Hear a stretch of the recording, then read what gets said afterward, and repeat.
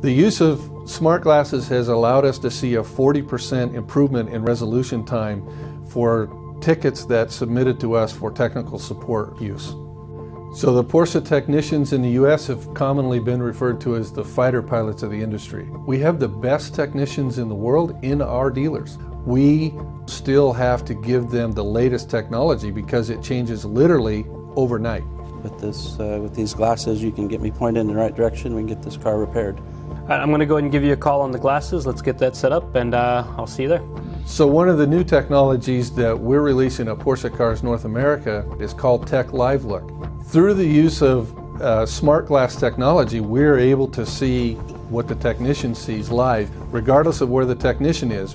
One of the issues I'm running into is actually locating the location of the sensor itself.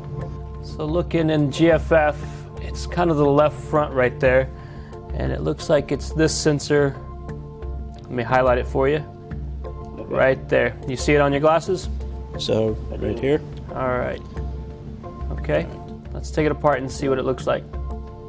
I'm going to send you a couple pictures real quick. Okay. Of the connector, and we'll take it apart and see if we can see anything wrong with it. John, you can confirm this is pin 3 here, correct? We're looking for the yellow wire. Crimps over the insulation. All right, so there we go.